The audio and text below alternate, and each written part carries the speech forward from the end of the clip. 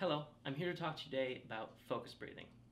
Apparently, some people think this is something important to talk about. See, focus breathing only matters when you're focusing close with a zoom lens. Take this one for example. It's an 80-200. It's a great lens for portraiture.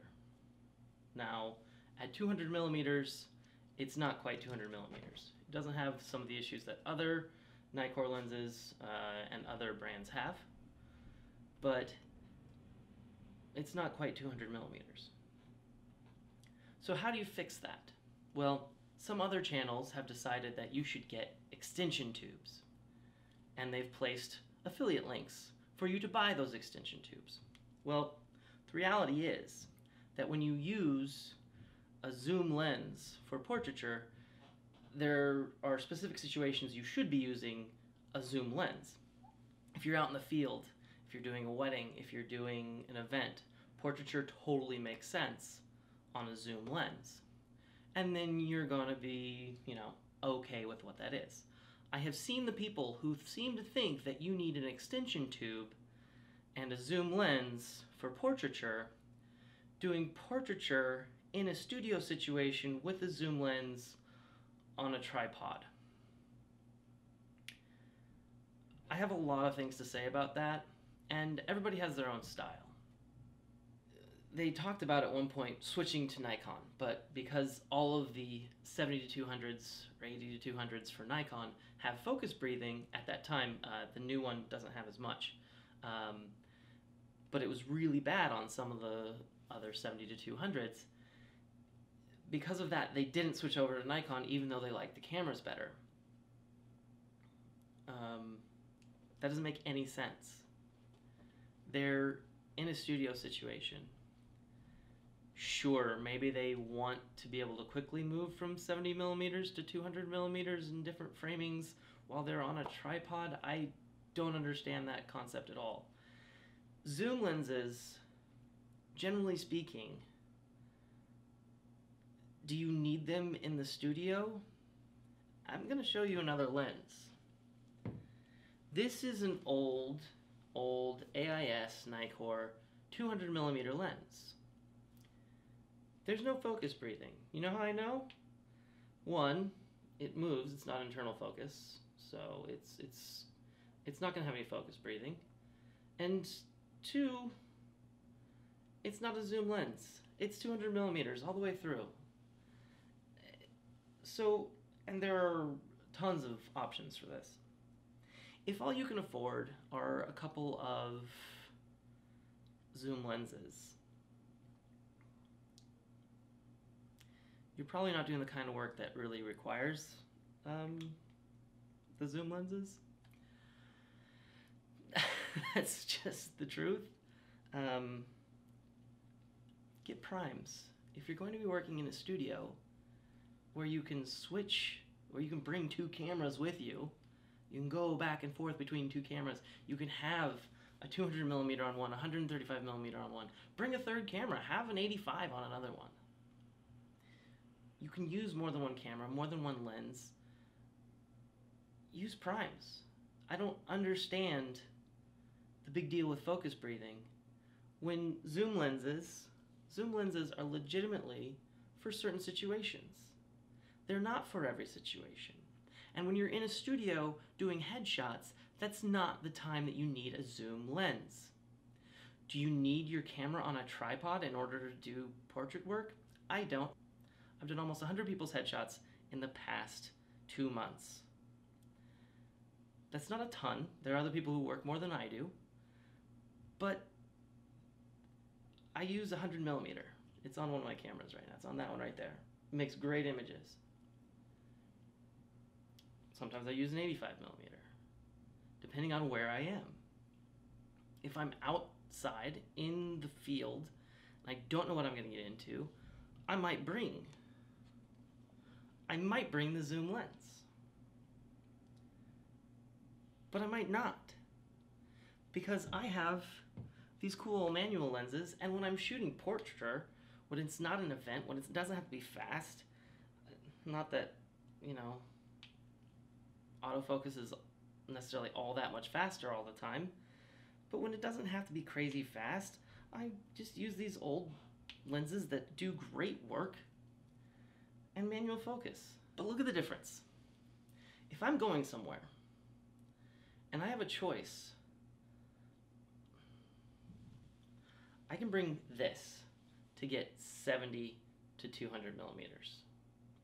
This weighs a lot. It's not light, okay? This is a decently heavy lens, okay? But I have this, I have a 135, same concept. I have 85 millimeters, I have 50 millimeters. I have the full range of prime lenses.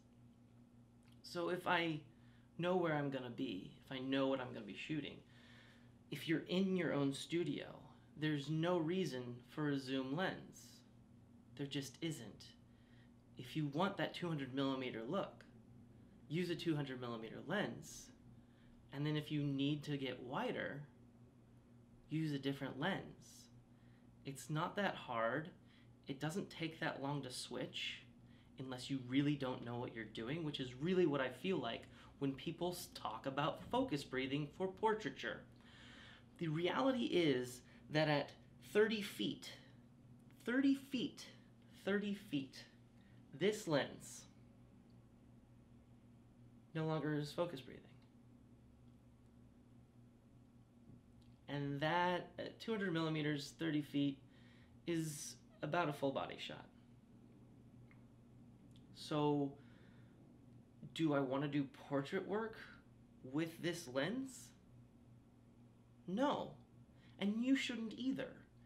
It's ridiculous that people are talking about this in order to sell you extension tubes. Get a prime lens. This one, I think I got this for $60 on eBay. It makes spectacular images. They're beautiful. Look, you can get the brand new 70 to 200 for thousands of dollars. Okay? I have a 135 and a 200 prime lens, AIS, manual focus. Yes, you'll have to learn to manual focus. You'll be okay. I have those two, and I'm pretty much covered, plus my 100 millimeter that's on there. That's an autofocus. Tokina 100 millimeter f2.8 macro. There's really nothing else, and I have an 85 millimeter. There's nothing else I need, and legitimately, if I take those 4 lenses, probably weigh about the same as that one. I mean, this is insanely lighter. The 135 is lighter than this one and smaller than this one. This is for specific things. And a lot of those things, you don't care about focus breathing. Actually, all of those things, you don't care about focus breathing. You care about getting the shot. You care that it's giving you good quality images. You're not as worried about, because when you're out at 200 with this kind of lens, a lot of times you're shooting sports, you're shooting a whole body. It's a ridiculous concept that people are telling you to worry about focus breathing. It's not an issue. It's not a problem. It's not something you should be worried about. If you want to worry about something, worry about getting the best lenses possible for exactly what you're doing. Think about what you're going to be doing and get the best lens for that. Do not get a zoom lens if you're going to be doing studio portrait work. There's no reason for it. You should have zoom lenses so you can do other work. You should have zoom lenses so that if somebody wants a full body shot, when you're generally set up for a headshot, then you can pop on the zoom lens and zoom out a little bit and you're good to go. But think about what you want to do with your photography before you go and buy extension tubes to fix the focus breathing on your 70 to 200. It's the most ridiculous concept I've ever heard. Buy primes. Don't buy extension tubes. It's that simple. That's how you fix focus breathing. Buy prime lenses. If you're worried about what your 70 to 200 millimeter lens is doing 8 feet away from you, get a prime lens. That simple.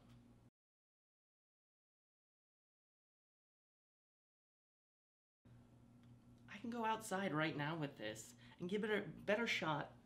This is actually really good, so if you want to get one, it's the 80 to 200 2.8. It's beautiful. This is actually 200 millimeter f4, which is great for outdoors. 200 millimeters f4 is phenomenal. I'm Brian Waddell. This has been stupid stuff I saw on the internet last week. Thank you.